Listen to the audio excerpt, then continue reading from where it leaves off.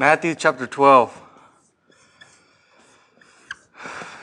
We're going to do verses 15 to 23. It's not going to be a lot. All right. Let's get rolling here.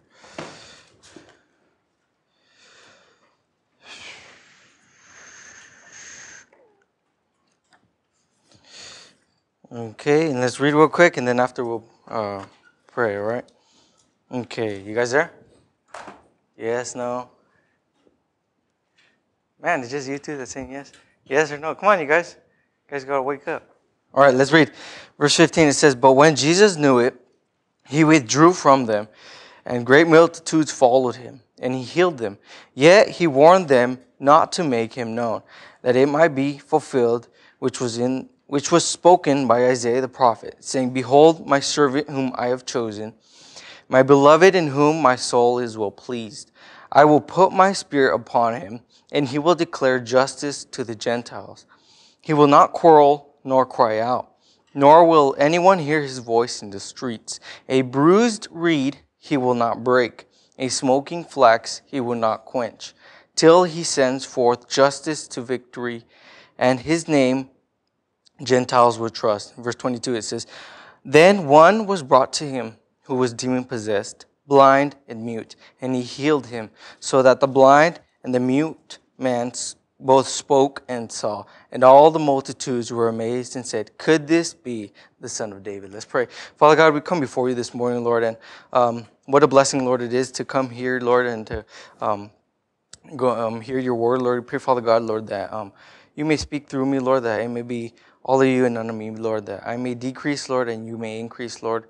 We pray, Father God, that we may have open ears, Lord, and open hearts, Lord, for what you want to speak to us this morning, Lord. We pray, Father God, that you allow us, Lord, to have a blessed day, Lord. And we thank you, Lord, and we ask all these things in your name. Amen. All right, so last week, if you guys were here, we were all combined. Jabbar was teaching. So we're moving forward now.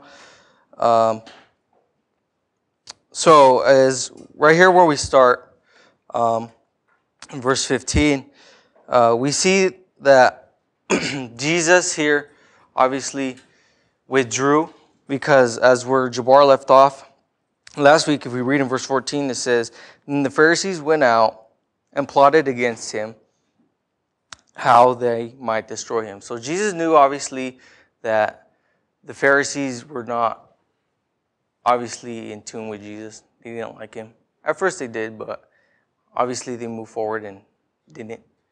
All right, so it says right here that Jesus knew it and he withdrew. Many times in the scriptures we see that Jesus withdraws from people, withdraws from the crowd. As we see in, if you guys are writing notes, you guys might want to jot these down so you guys can read them later. We read it in Mark. Hey, Jabbar, is there a black marker back there? In Mark chapter 1, verse 35, and Luke 5:16. If you guys have a chance, you guys can read it.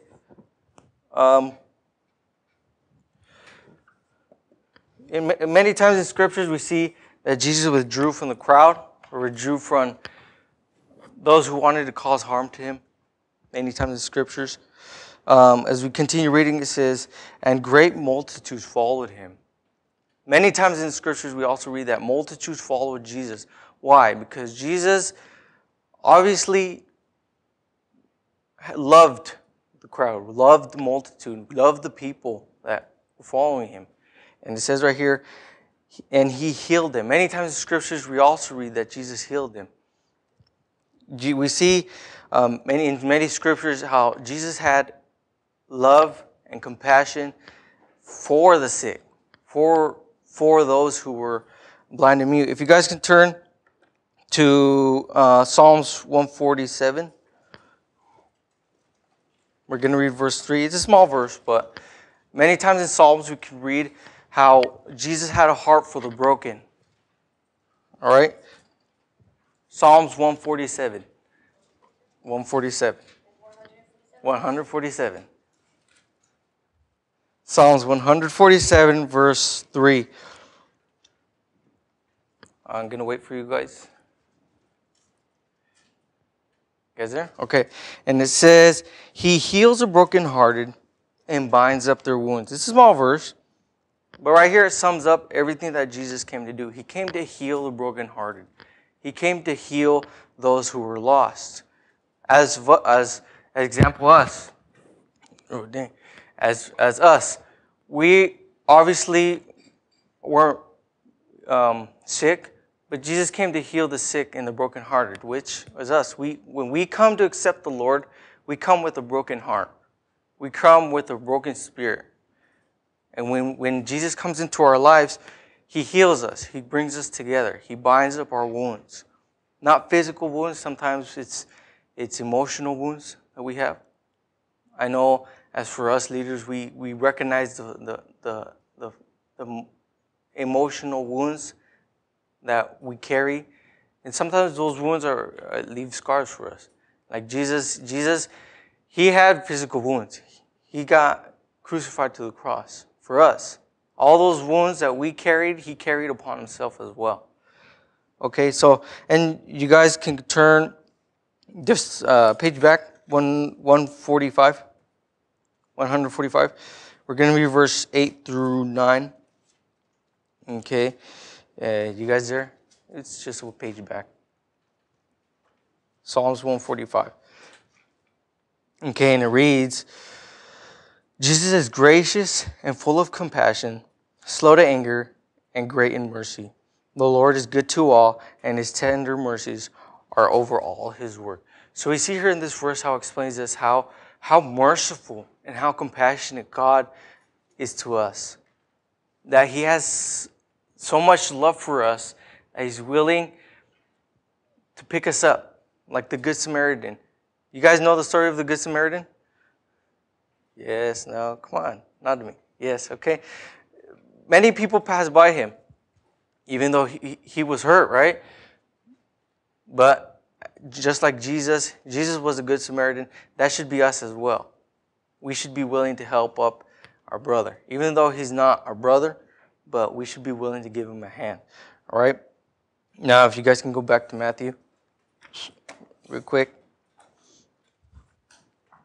So we see how Jesus healed the multitudes.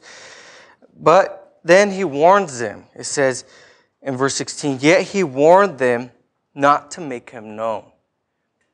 All right? Not to make Him known. Why? Because His time had not yet come. His time for Him to come out in public had not yet come. Even though He was outside among the multitudes, His time had not yet come.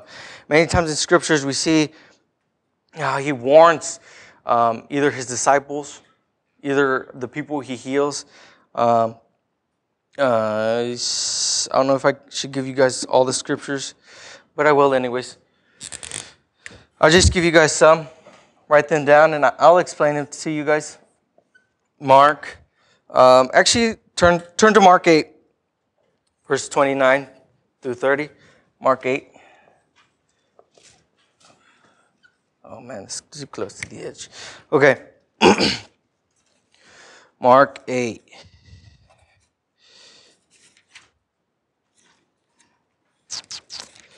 Okay, and here we're going to read how Jesus warns His disciples not to make Him known. Okay, Mark 8, verse 29, it says, actually, we're going to read from verse 27, all right? It says, now Jesus and His disciples went out to the towns of Caesarea Philippi. And on the road, He asked His disciples, saying, who do men say that I am? Verse 28 says, so they answered, John the Baptist. But some say Elijah, and others one of the prophets. But He said to them, but who do you say that I am? He was getting personal with them now. And it said, and Peter answered and said to Him, you are the Christ. Then He strictly warned them that they should tell no one about Him. So right here He warns them not to tell anyone, not to make Him known, because His time had not yet come. Because God had perfect time for everything. Just like the scriptures say, God is not slack. All right? God has a perfect time. Now, you guys can write these other scriptures down, like in Mark 1:40 through 44, when Jesus healed a leper came to him and said, God, if you're willing, you can heal me. And he healed him. Now, Jesus warned him again not to make him known, but obviously the leper didn't obey, and he went out and it says right here that the leper went out proclaiming what Jesus had done to him. Right? And jot this one down to Mark 1, verse 34. And also chapter 3, verse 11 through 12. We also can read. But in this scripture, we read that Jesus strictly warned the demons not to speak about him.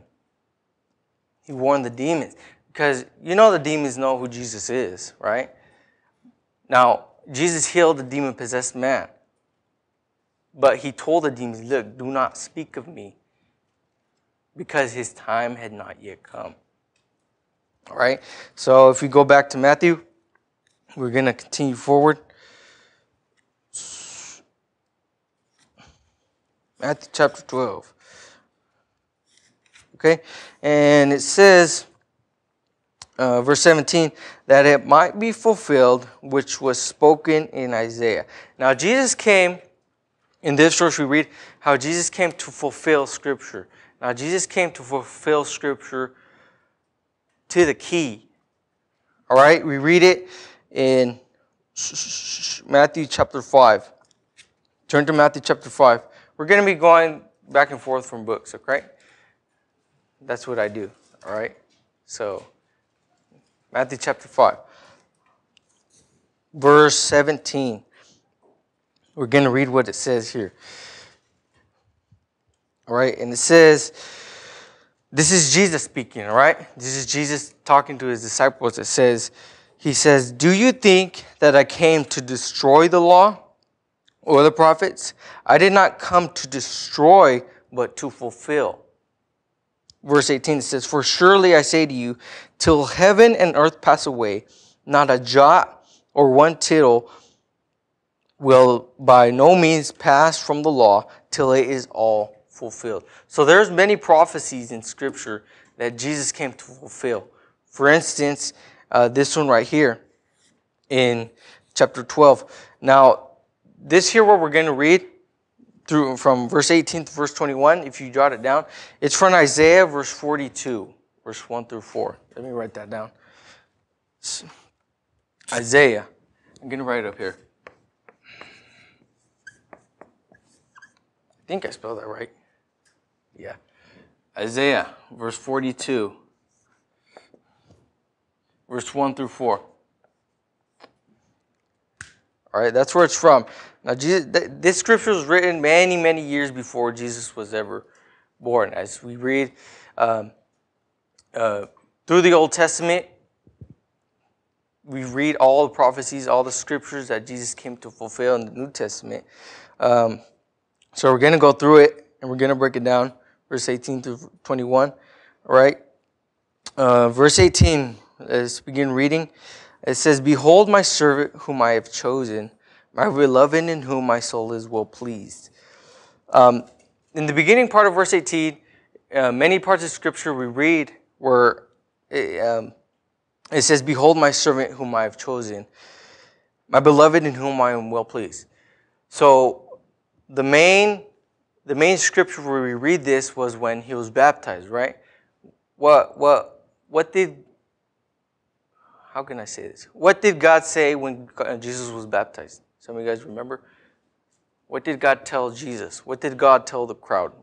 What did God tell him? None of you guys know?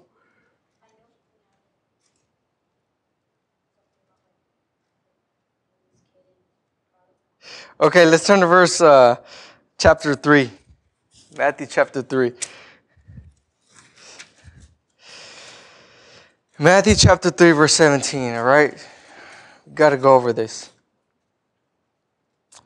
Okay, in this scripture we read, when John baptizes Jesus. All right? We're going to read from verse 13 to 17. Okay, and it says, verse 13, Matthew chapter 3, it says, and Jesus came from Galilee to John at the Jordan to be baptized by him. And John tried to prevent him, saying, I need to be baptized by you. And are you coming to me? He's asking Jesus, like, you need to baptize me, not me baptize you. All right, it says, verse 15, but Jesus answered him and said to him, permit it to be so now, for thus it is fitting for us to fulfill all righteousness. Then he allowed him. Verse 16, when he had been baptized, Jesus came up immediately from the water, and behold, the heavens opened to him, and he saw the Spirit of God descending like a dove and enlightening upon him. Then suddenly a voice came from heaven saying, this is my beloved Son, in whom I am well pleased. So we read here that what was said in Isaiah, God said to Jesus, this is my beloved Son. He was well pleased in God being, in Jesus being baptized. So we read this in many other scriptures. I'm going to fill out the board here. All right. So we also read it in Matthew chapter 17, verse 5. You guys are writing that down. In Mark chapter 1, verse 11, we also read that Jesus says this to, that God says this to Jesus, that Jesus is my beloved Son. What is that, Jojo?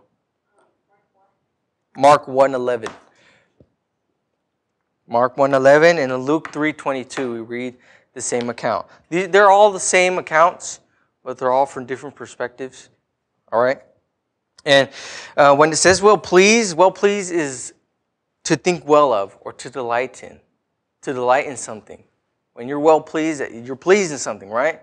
You're pleased in doing something. You're pleased in feeling this certain way. Sometimes you're pleased when after you eat, you're like, you're delighting in the food you're eating. All right? So let's keep reading. And the second half of verse 18, it says, I will put my Spirit upon him. Now the Spirit was when he was baptized. Obviously, in Matthew chapter, the verse we just read in Matthew 3:17, we read how the Spirit came down like a dove upon Jesus. That was the signifying of the Spirit coming down upon him. Now, as for us, the Spirit came down upon us when we accepted Jesus. When we fully accepted Jesus with all our hearts, the Spirit came down upon us. We have the Holy Spirit. The Holy Spirit resides within us, within our hearts. You can say it's kind of like our conscience. But the Spirit came down upon us. All right? And let's keep reading. It says, and he will declare justice to the Gentiles. Now the Gentiles were those who weren't Jews. Anyone who wasn't a Jew. Now, I don't think any of you guys are Jews. So we're Gentiles, most of us. So, but when we became believers, there's no difference between Jew or Gentile between us. All right? We can read that in Galatians chapter 3, verse 28. And Romans chapter 10, verse 12, we read how in Christ, we are one. We are all one body. We are all the church. We are all one body. Either Jew, Gentile, Greek, it doesn't matter. It doesn't matter if you're Hispanic, if you're white, if you're American, it doesn't matter. We are all one in Christ Jesus because He died for all of us. We are all covered with His blood. We are all one. All right? So let's go to verse 19. 19 it says, he will not quarrel, nor cry out, nor will anyone hear his voice in the streets. Now, I'm reading from the New King James, but I like how this verse is read in the New Living Translation. And it says, so verse 19, he will not fight or shout or raise his voice in public. Now, many times in scriptures we read how Jesus obviously raises his voice. But he raises his voice in a way especially when he's teaching, he raises his voice. So that, because if you guys remember, most of the time he was surrounded by multitudes, right? Mostly surrounded by multitudes. So if he spoke quietly, obviously the multitudes weren't going to hear him. So most of the time he raised his voice. So the main scriptures that came to mind were John 7:28 and 37. These scriptures were when he was teaching in the temple. He raised his voice. Now it says right here, he will not fight or shout or raise his voice in public. So he wasn't, this scripture is, he wasn't going to fight with people, argue with people. Most of the time, Jesus raised his voice to teach. He raised his voice with compassion. Obviously, most of the times, when our parents raise their voices when they're angry, right? When they're angry at us, then they raise their voice. But Jesus raised his voice with love, with compassion. That's when he raised his voice. Most of the times when we raise our voice, it's when we're angry, right? When we're wanting to yell at our brother or sister, that's when we raise our voice. But, yeah, I see you laughing back there. But Jesus raised his voice to share that which the people needed. The people needed to hear the word of God. The people needed that love and compassion. People were broken, and Jesus gave them that which they so much needed. They needed healing. He gave them healing. They needed the word. He gave them the word. All right? So let's go on to verse 20. It says, a bruised reed he will not break. Sorry, whoops, back up a bit. He will not quarrel nor cry out. Whoa, where am I? Sorry, yes, verse 20. A bruised reed he will not break, and a smoking flax he will not quench, till he sends forth justice to victory. So this verse is kind of confusing. It says, a bruised reed he will not break. Again, I like it how it explains in the New Living Translation, and it reads, still verse 20, he will not crush the weakest reed or put out a flickering candle. Finally, he will cause justice to be victorious. All right, so we got to break this verse down just a little bit, because obviously we don't understand what the reed and the candle is all displaying. All right, so, but in this verse it said, the weakest reed is a sign of a broken person, of a person who's broken, of a person who is who's brought down with guilt. Sometimes when we sin, we feel that guilt in our hearts, or we should feel that guilt in our hearts. If we are filled with the Holy Spirit, we should feel that guilt, that brokenness.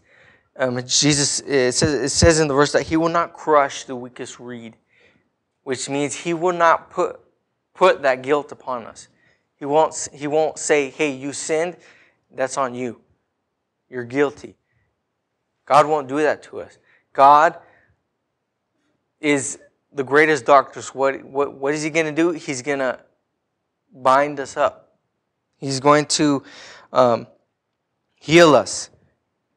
In this verse, it explains how the bruised. This is what I got from a commentary upon this verse, and I'll read it. It says, the bruised reed is a person broken by the weight of sorrow, which is usually brought down. The person is brought down. But Jesus came to heal and bind up the broken person, or in this verse, bind up the reed. He will not crush the broken reed. All right? So, in verse, it says, the broken reed he will not break. The smoking flax is a flickering candle. Now, a flickering candle is a candle that is no longer burning. The flickering candle is usually when you put it out, you see the smoke at the end. That's the flickering candle. The flickering candle is when, in this verse, is when there's no more light shining forth from us. Is when our light has grown dim, right? We are the light of the world. We have to be the light of the world. But in this verse, the flickering candle is when there's no more light shining forth from us. Now, Jesus came to be the light, and he came to give us light. Now, in the commentary I read, it says that Jesus didn't just come to light us. He came to give us the oil that burns forever, which is the Word. The Word is the oil we need in our lamps. Now, we shine forth that which we have, which is Jesus. Jesus is the light of the world. We read it many times in Scripture. Jesus is the light of the world.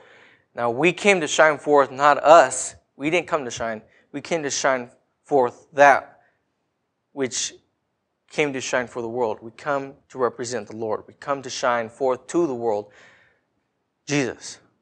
All right? And it says, as we continue to read, till he sends forth justice to victory. Now, justice is a principle of righteousness.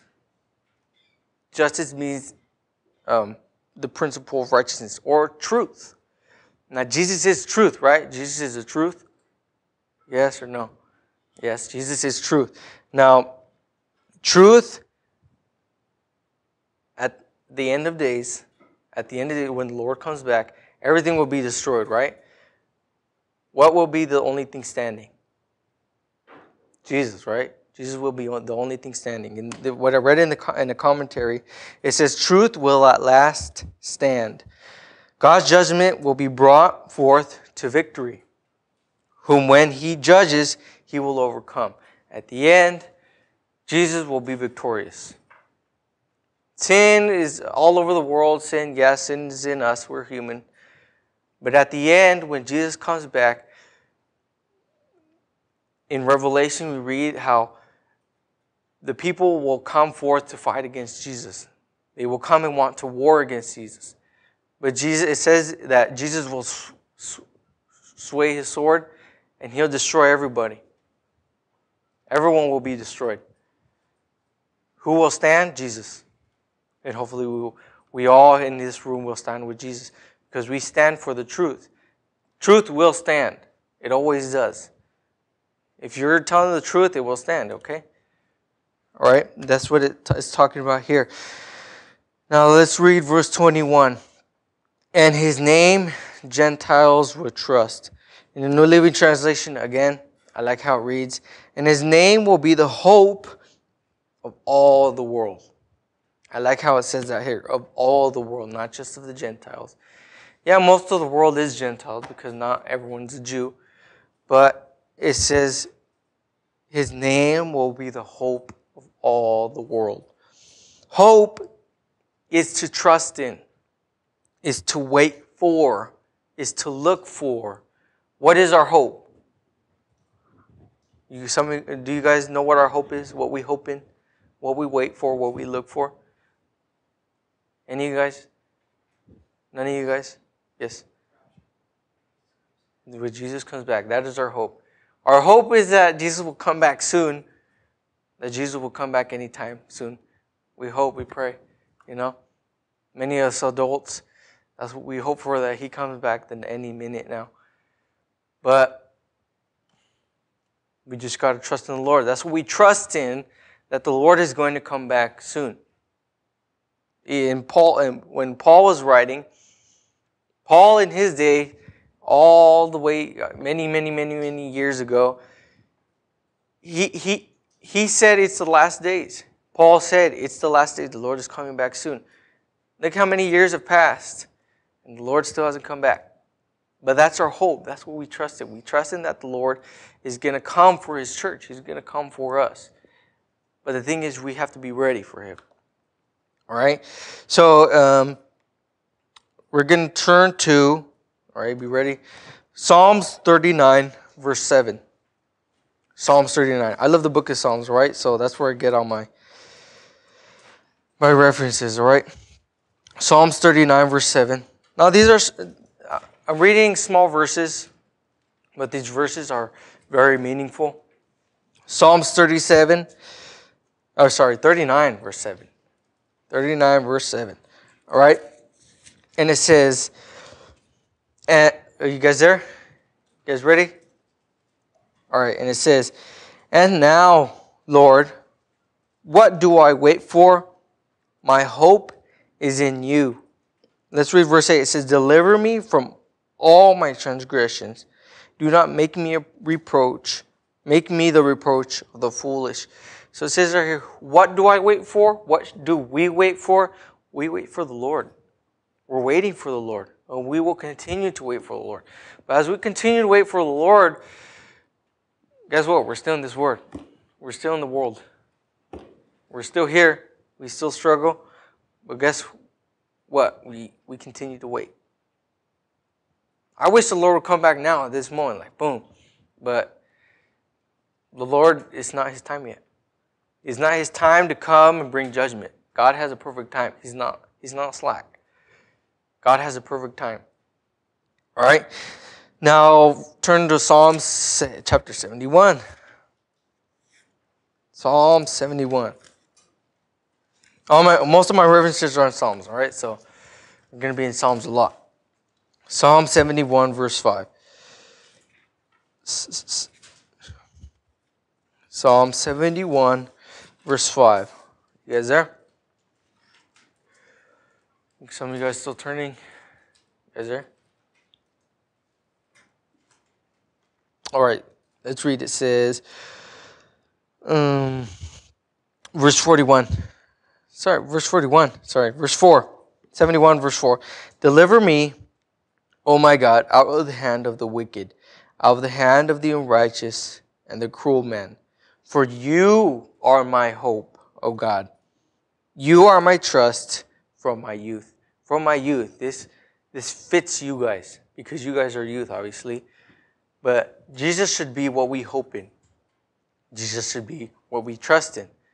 Even when we're going through difficult times, we obviously have to lean on somebody to bring us up, right? Lean on somebody to encourage us, right? Who should we lean on? People are going to fail us all the time. People are always going to turn their back on us when we're going through difficult times. But Jesus is always by our side. Jesus is always there to give us the hand, pick us up. We should trust in the Lord. We should hope in the Lord. All right? All right, we're going to go to one more chapter in Psalms. Let's go to 119. Psalms 119. Don't fall asleep on me, you guys, okay? 119. Verse 81. You guys got to look for it, right? 119 is the longest chapter in Psalms. Verse 81. And it says, 119, you're there? Come on, David. 119, verse 81. All right, and it says, my soul faints for your salvation, but I hope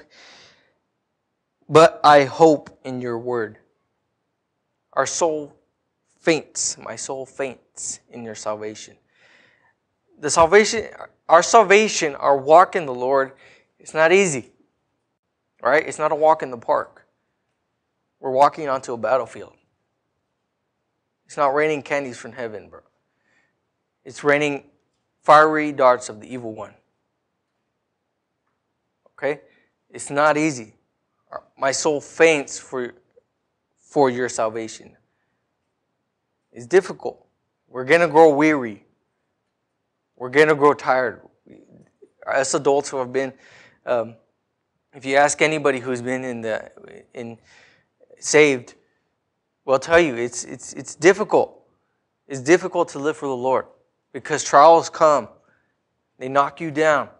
Sometimes you don't want to get back up. But it says, but I hope in your word. We hope in the Lord. We hope in the word.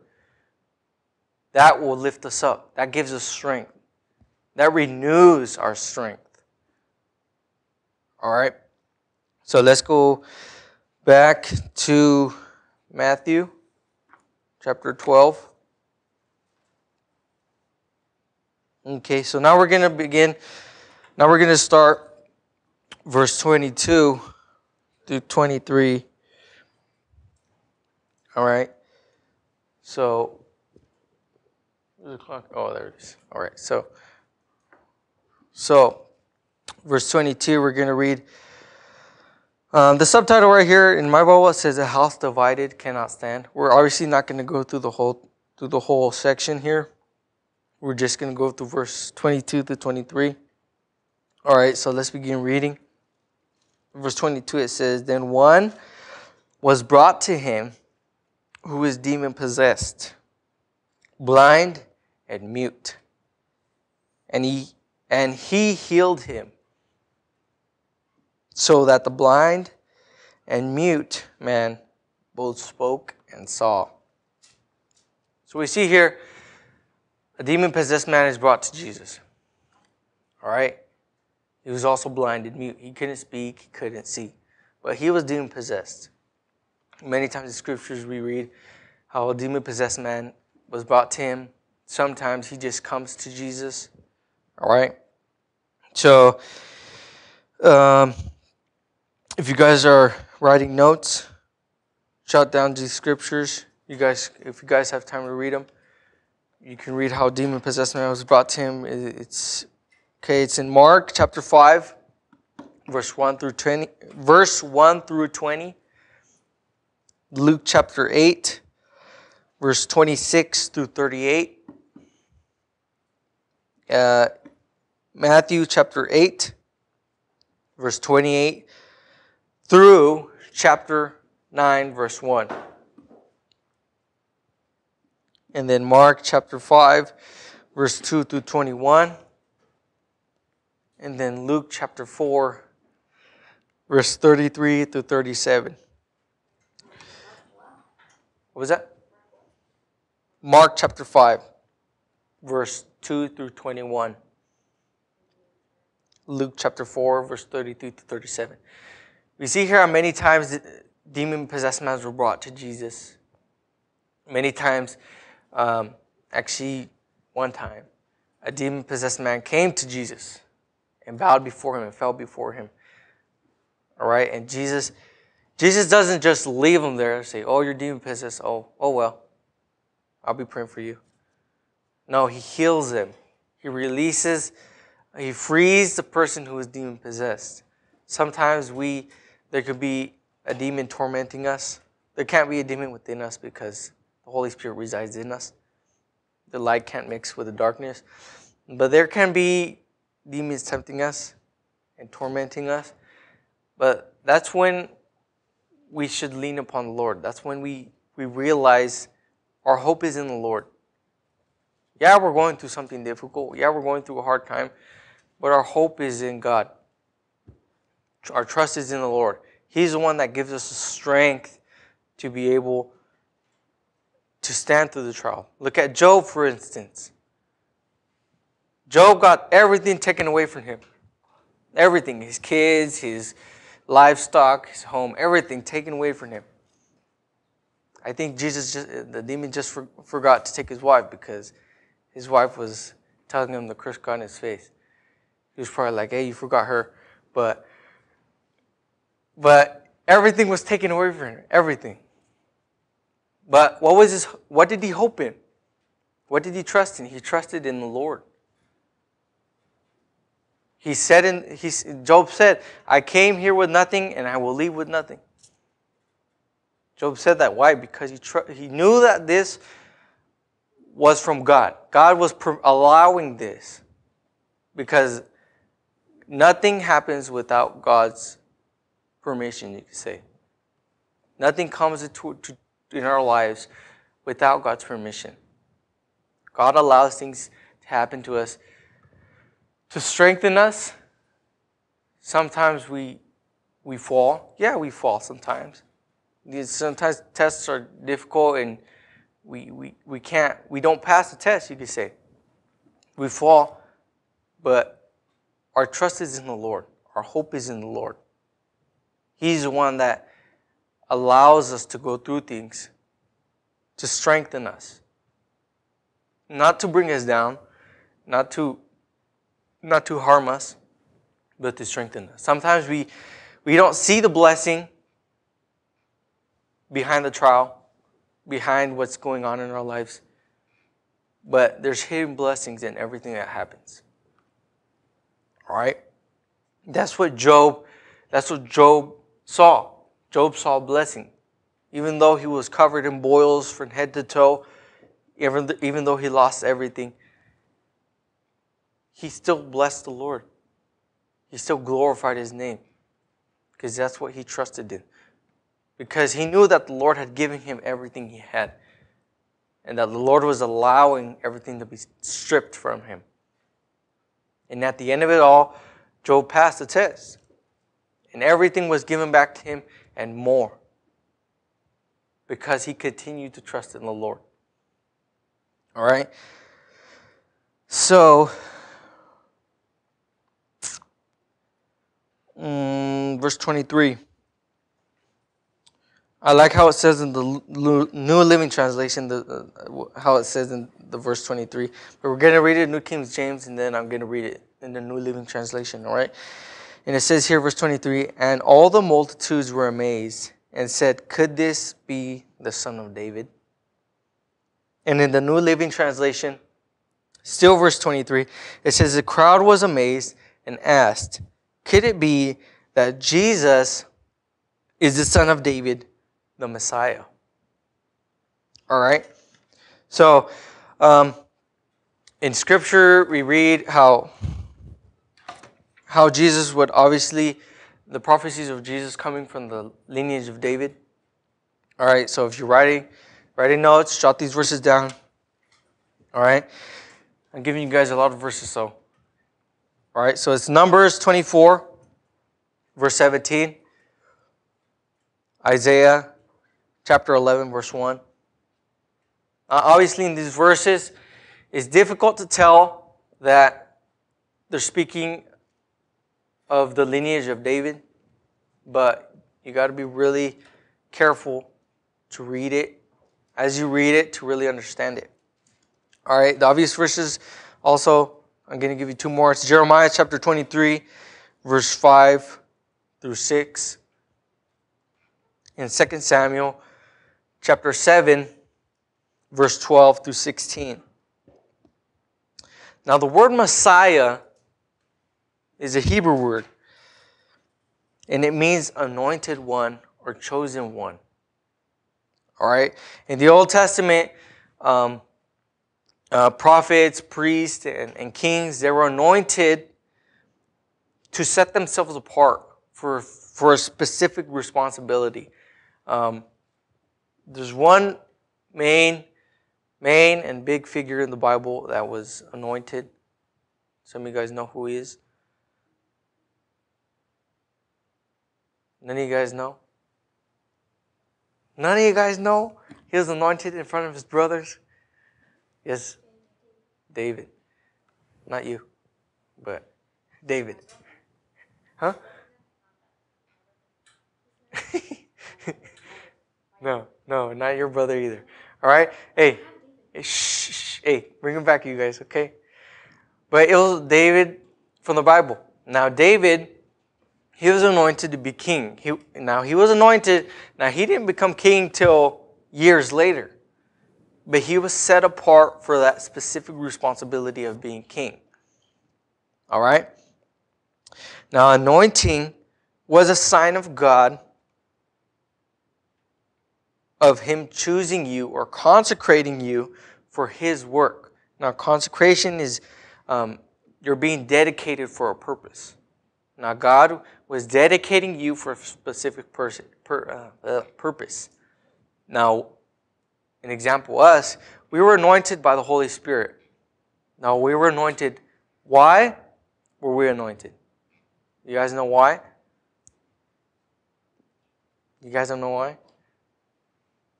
We were anointed to serve the Lord. We were anointed to share his word, to be the light of the world. That's what we were anointed for. We were anointed for the Lord. That's what he was setting us apart for the Lord. All right? Now, I'm going to give you guys some verses so you guys can read. Or if you guys want to turn there, sure, go ahead. Let's turn actually to 1 Samuel. 1 Samuel. I hope you guys know where 1 Samuel is, huh? Oh, sorry. Chapter 16. 1 Samuel chapter 16.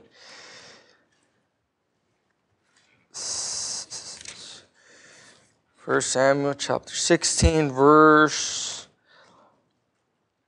let's see.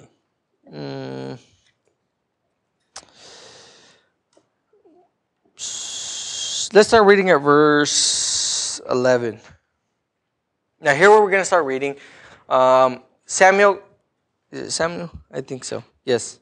Samuel goes to family of Jesse to go find a king. God sent him to go to Jesse to anoint one of his sons. Now, all of his sons had came before him, and Samuel was like, he's the one. He's good looking. He's buff. He looks like Jabbar. And, and, Samuel was like, he's going to be the one. He's the next king.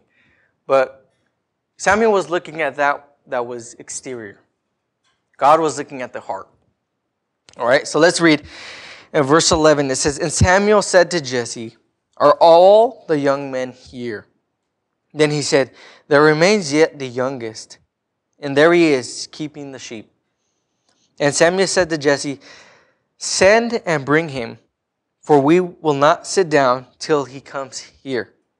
Verse 12, So he sent and brought him. Now he was ruddy, with bright eyes, and good looking. And the Lord said, Arise, anoint him, for this is the one. Verse 13, Then Samuel took the horn of oil and anointed him in the midst of his brothers. And the Spirit of the Lord came upon David from that day forward. So Samuel arose and went to Ramah. So we see here that David comes and he's anointed. Samuel anoints him because God has already chosen him. God had already appointed him to be king. All right? And we see here that when he was anointed, the Holy Spirit came upon him. Now, in the Old Testament, the Holy Spirit only came upon certain people which God chose. Now, at a certain time, the Holy Spirit could leave the person if God chose that to be. Now, for us nowadays, in the New Testament, the Holy Spirit came upon us and He's there. He's there. He resides in us. We are the temple of the Holy Spirit. Just as the scriptures say. The Holy Spirit resides in us. Lives in us. Now, we see here that once Samuel anointed him, the Holy Spirit came upon him. Now, we see here that Samuel anointed him, and from that day forward, the Holy Spirit resided in him. All right? Now, if you guys continue reading forward, David goes through a lot of difficulty. He faces a giant. He has to face Saul, which tries to kill him in many instances. If you guys were with us on Wednesday nights, you guys will remember how Saul tried to kill David a bunch of times. But God didn't allow Saul to kill David. Why? Because God had already appointed him to take Saul's place. All right? Saul was king. The Holy Spirit was with him. But once he disobeyed, the Holy Spirit left Saul. That's when he was tormented by the demon. He was tormented. Then David actually came to work in the palace to try to ease Saul's torment. Not knowing, Saul didn't know that David was going to be king. But guess what? He was there. He was there. And David was going to take Saul's place. All right? And let's turn to Exodus chapter 29. Exodus chapter 29. All right, we're almost done here, you guys, okay? Exodus 29. 29, verse 7.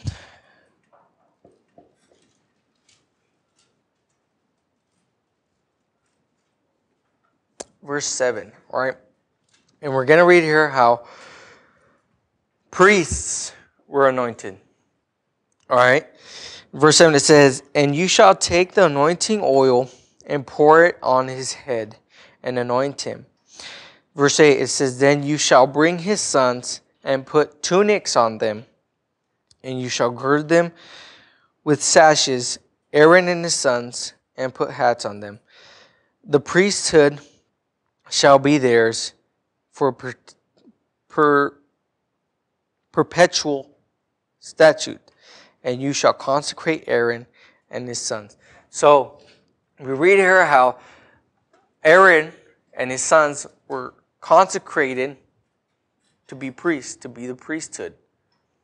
Now they had to be anointed as well, because the Lord was setting them apart for a specific responsibility.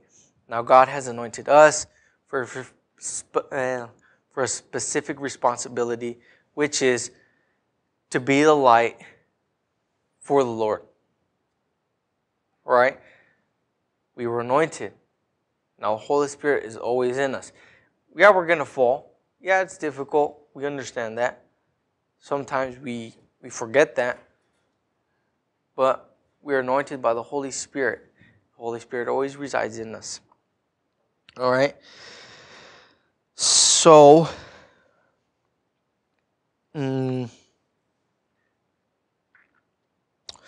let's turn.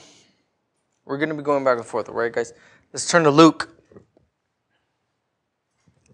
Luke chapter 4. Going to the New Testament now. Luke chapter 4. Verse 18.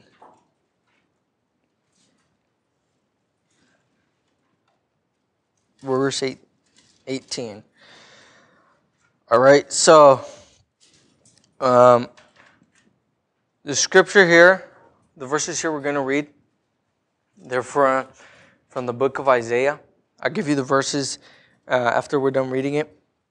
Okay, verse 18, it says, the Spirit of the Lord is upon me, because he has anointed me to preach the gospel to the poor.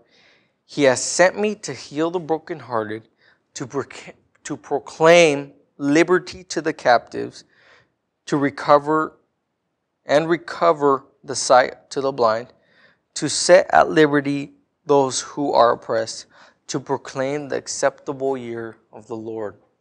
Now we see here how Jesus was proclaiming Scripture. He was proclaiming from Isaiah that which is spoken of Jesus. Now it says here that he was anointed to preach the gospel to the poor. Now, in our case, we weren't just supposed to preach the gospel to the poor. We were supposed to preach the gospel to the whole world. That's what God sent us out for, to preach the gospel to the entire world. That's why he told the disciples. That's why he sent out the disciples, to share the gospel to the whole world. All right? And it continues, it says, he sent me to heal the brokenhearted. Now, we're to preach the gospel, to share him who can heal the brokenhearted, which is Jesus. Jesus heals the brokenhearted. So we are to share Jesus to the brokenhearted, to the sick. And it says, to proclaim liberty to the captives. Who is the one who can set us free? God, Jesus. He sets us free. Just like Paul. Paul was in chains. He was in prison. But he was singing for the Lord. Praising the Lord. Bless you. He was singing in prison. He was in chains, but guess what? He was free. He was in prison, but he was free. Because the Lord was in him. The Lord resided in him. The Lord gave him freedom. Now, our freedom doesn't give us the ability to sin all we want and then say, oh, Lord, forgive me. Okay, let's go back to sinning. Let's do whatever we want. It's the weekend. Let's go party it up. No, that's not the freedom God gives us. God gives us the freedom of choice. He allows us to choose right between wrong. But that's what the Holy Spirit's for, to convict us. All right? And it says, to recover the sight to the blind. Now, obviously, we can't heal the blind person, right? I wish we could, but we can't, right? We don't have the ability to do that. But in this sense, the blind person is him who is living in darkness. When you're in a dark room, you can barely, if you're in like a really, really dark room, you can barely see your hand in front of you sometimes. But to recover the sight to the blind, it's like flashing the light on in a dark room. We were once blind when we were walking in darkness, when we were walking in sin. We were once blind. You guys are young. You guys don't know what it is to live in the world. It's in the moment, but after all the moment's gone, it's all darkness. That's all it is. It's all darkness. And the Lord is the light of the world. He comes to shine forth for us. Just like in the Psalms it says, your word is a light to my feet, a light to my path. God has a path for us. Now His word shines forth the path on which He wants us to walk, on which He wants us to go. He shines the light. He recovers the sight of the blind. He opens the eyes to those who are living in sin, to those who are walking in darkness. All right, and it continues to say, to set at liberty those who are oppressed. When you're oppressed, when you're tormented, you feel the guilt. You feel the pressure. You don't want to do anything. You're depressed. You're stressed, especially now with COVID and everything.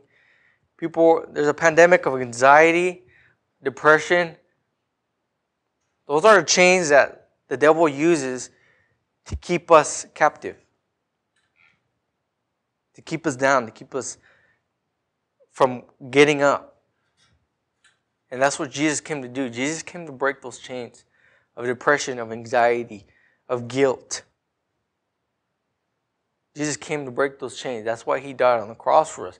He came to break the chains of darkness that were holding us captive. He came to give us liberty, came to give us freedom. In verse 19, to proclaim the acceptable year of the Lord. Now, there's no specific year for the Lord, because Jesus, His year is every year. His day is every day. I got you, eh? His day is every day. We came to proclaim Him every day. Now, sometimes we don't proclaim Him with shouting in the streets like some people do. But there's a saying that says sometimes the only Bible somebody's going to read is your life.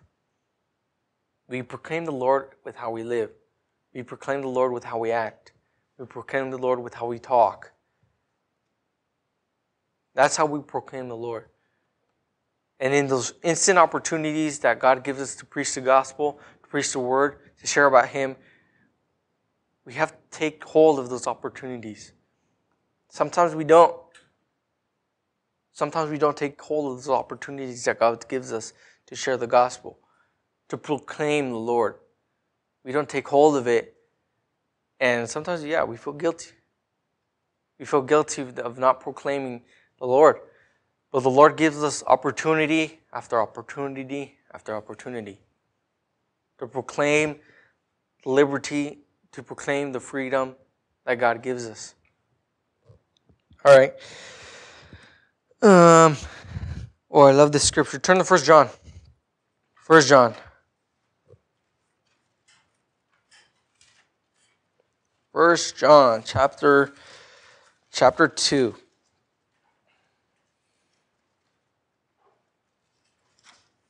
It's a small book. If it's hard to find, you'll take your time, you'll find it.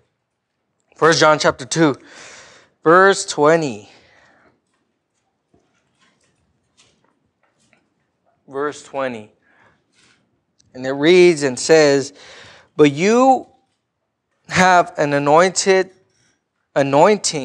from the Holy Spirit, and you know all things. I have not written to you because you do not know the truth, but because you know it, and that no lie is of the truth. So same thing. We were anointed because we know the truth. What is the truth about us? That we're sinners, that we're guilty, and that we need someone to free us from sin. We need someone to forgive us. And God has forgiven us. If you are truly, full-heartedly brokenhearted, and you've come to the Lord with all your heart, you are truly set free. That's the truth, that we are guilty sinners, and that God has come to save us. That's the truth. That's why we were anointed, because we figured out all of a sudden one day that we're sinners. We need salvation. We need help. All right? All right, so you guys got to remember that. We're here. We're anointed by the Lord to preach the word, to share the gospel. All right? We're not just anointed just because the Lord felt like it, but the Lord chose you for His specific purpose. All right? So let's pray. Father God, we come before you, Lord. We thank you, Lord, for the scriptures, Lord, that you gave us today, Lord. We pray, Father God, Lord, that we may always keep them in our hearts. And we may remember, Lord, that you have chosen us for a specific purpose, Lord, that you have given us the opportunities, Lord, to share your word, to share your scriptures, Lord. We pray, Father God, that we may always keep it in our hearts, Lord. We pray, Lord, that as we go out this day today, Lord, that you may be glorified and honored, Lord. That we may give you that glory and honor, Lord, that you deserve, Lord. And we thank you, Lord, and we ask all these things in your name. Amen.